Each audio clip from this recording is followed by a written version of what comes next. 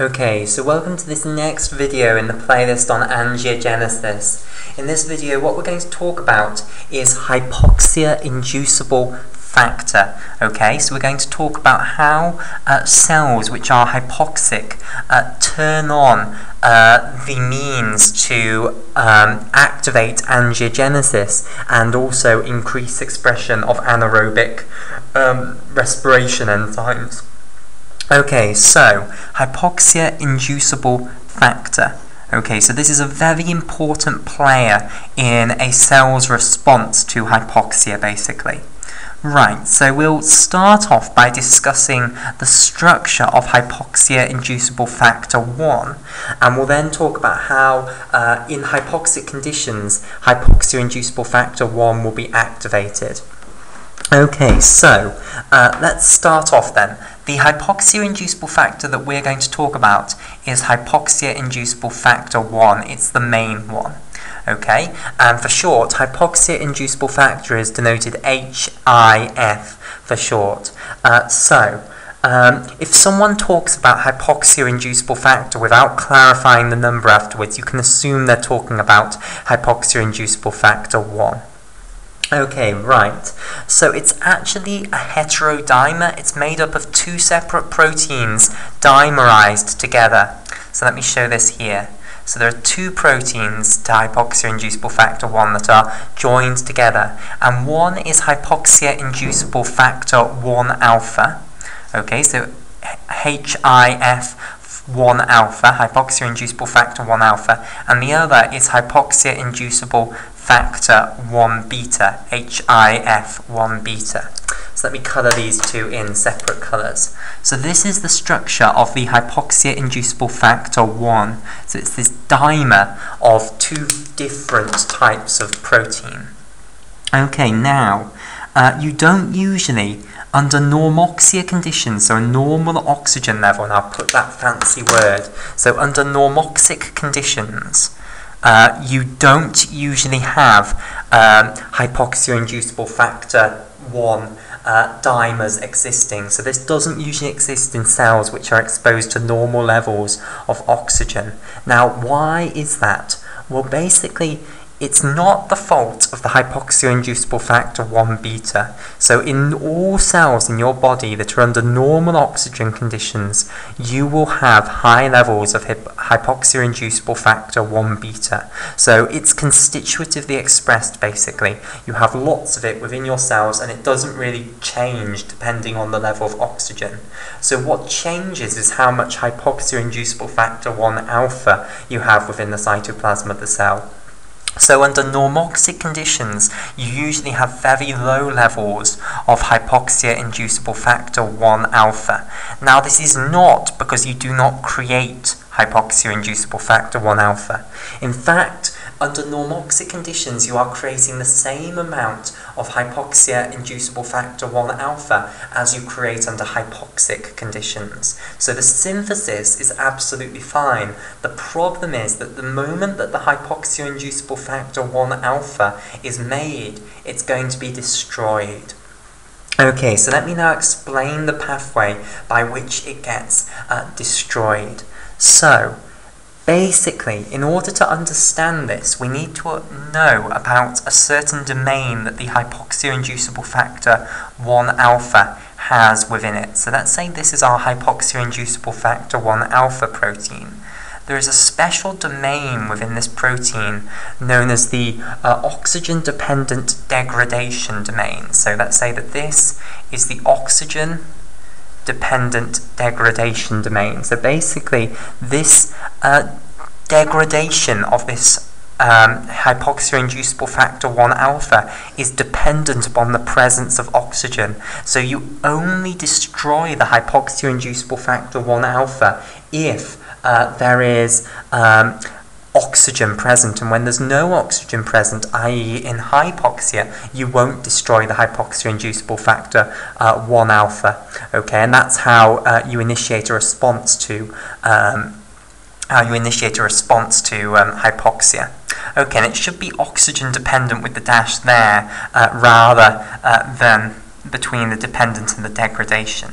So oxygen dependent degradation and I'm spelling this wrong, degradation, why has that got an I in there? Degradation, and then it's the domain, so the oxygen-dependent degradation domain. And for short, the oxygen-dependent degradation domain is known as the ODD domain. Okay, so O for oxygen, D for dependent, and then D for degradation, so the ODD domain. So, this special domain here has two prolenes in which are going to be hydroxylated under conditions of normoxia. So when oxygen is present, you will destroy the hypoxia-inducible factor 1 alpha. When it's not present, you won't destroy it, and that's how we're going to respond and detect the hypoxia. Okay, so basically, in this oxygen-dependent degradation domain, there are two proline residues which are going to be hydroxylated. And this is going to lead to the destruction of this hypoxia-inducible factor 1 alpha. So basically you have a proline residue at position 402, and you also have a proline residue at position 564.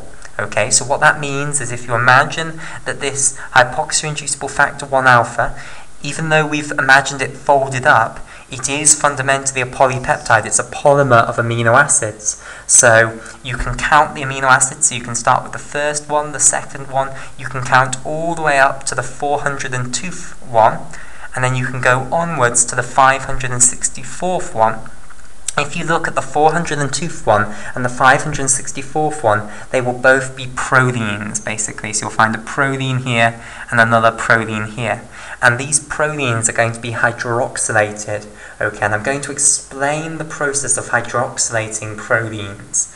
Okay, now, you might have heard of something similar to this before, and in fact you will have heard of something, well, you might have heard of something very similar to this before, which is that collagen, a very important protein in connective tissue, collagen has hydroxylated prolenes, and basically the modification is the same as is in collagen, basically. We're going to put on a 4-hydroxyl group.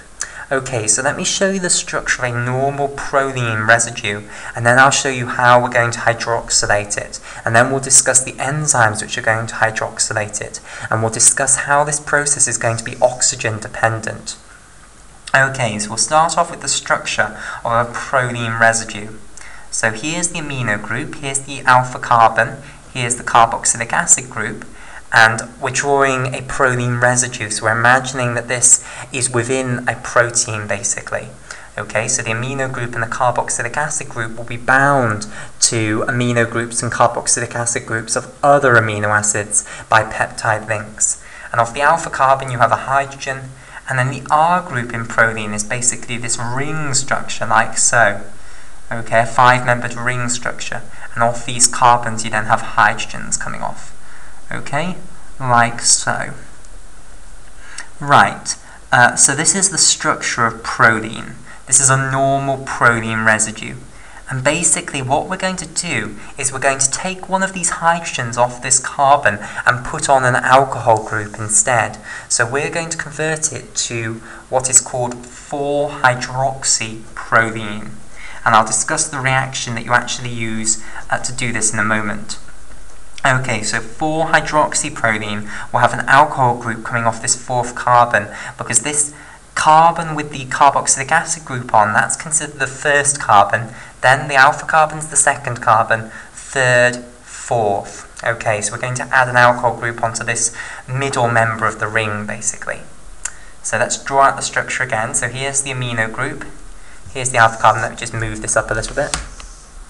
Okay, here's the carboxylic acid group, which will be linked with the amino group of the next amino acid along. And then we've got this 5-membered ring here, like so. And then we've got an alcohol group now coming off this 4th carbon here, and 1 hydrogen also. And then 2 hydrogens off this carbon, and then also 2 hydrogens still off this carbon. So this is the structure of 4-hydroxyproline, and this is what's going to happen to the proline at position 402 and the proline at position 564 in the oxygen-dependent degradation domain of the hypoxia-inducible factor 1-alpha. Okay, and this is normally happening in a normoxic cell where there are normal oxygen levels. This is happening, and this hydroxylation of the proline residues is going to lead to the degradation of the hypoxia-inducible factor 1-alpha. So, how does this reaction work? Well, basically, you also need, as a co-reagent, you also 2-oxoglutaric acid, which is also called alpha-ketoglutaric acid, and it's a member of the Krebs cycle, basically. So 2-oxoglutaric acid. So glutaric acid, okay, is the name for a carboxylic acid where you have 5 carbons and carboxylic acid groups at each end of the molecule, basically. So let me show you the structure of this.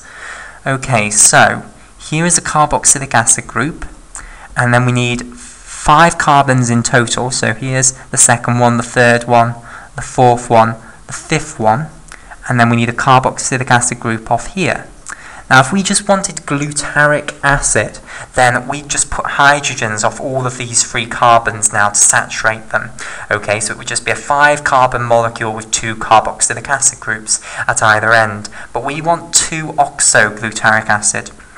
So we'll pick this as our second carbon rather than this one over here, and we'll put a double bond to an oxygen atom like that.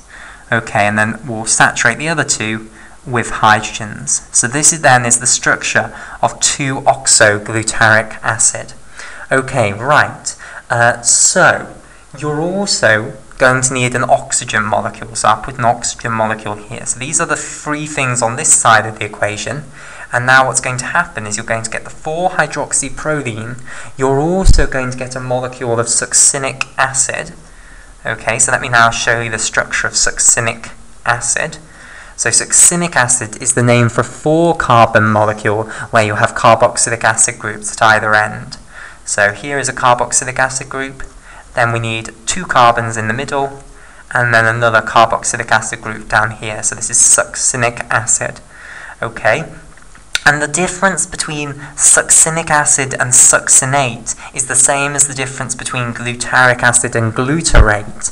Basically, the ates, the succinate and the glutarate, those are the conjugate bases of the succinic acid and the glutaric acid. So if you lose the protons from these oxygens, which of course you will, because these are acid groups, then the structure you end up with is then called succinate, basically. It's the conjugate base. Okay, right. And the other product that you get is a molecule of carbon dioxide. So we're not going to look at the mechanism of this reaction. What we will just do is make sure that it makes sense, i.e. that what we have on this side adds up to what we have on this side. Okay, so basically, what you can think of doing is if we're going to convert 2-oxoglutaric acid into succinic acid, you can imagine taking out this carbonyl group here and then binding this carbon to this carbon. Okay, so imagine, although this is absolutely not the mechanism by which this occurs, okay, imagine, just to make sense of this reaction, imagine taking that bit out, okay. So break these 2 bonds and give one of the electrons from this carbon back to this carbon, one of the electrons from this carbon, one of the electrons from this bond back to this carbon and the other back to this carbon, and do the same for this bond. Give this carbon 1 electron and give this carbon 1 electron. Then bind this carbon of this carboxylic acid group to this carbon here. That will create us the succinic acid, although this is not the way it happens. In reality, this carboxylic acid group is going to create the carbon dioxide, and this oxygen here will create the new alcohol group on there as well as the new alcohol group on here. But just to make sense of the reaction. Okay, so we've got our succinic acid. Then we've got this carbon doubly bound to oxygen. We can then take one of the oxygens off here. So break this double bond here. Okay, give 2 electrons back to this oxygen and 2 back to this other oxygen, then bind one of these oxygens to this carbon, which also has 2 free electrons, to create carbon dioxide, then bind this oxygen. Well, actually, firstly, you're going to have to cut off one of these hydrogens. I've cut the wrong one, damn it, but never mind. Cut one of these bonds here between the carbon and the hydrogen, give 1 electron back to each of the 2 members of the bond, and then bring in the oxygen atom, which has 2 free electrons, and bind it both to the carbon, and then the hydrogen can bind to the other free electron of the oxygen. Okay, and that's how this reaction makes sense, basically. The things on that side add up to the things on this side.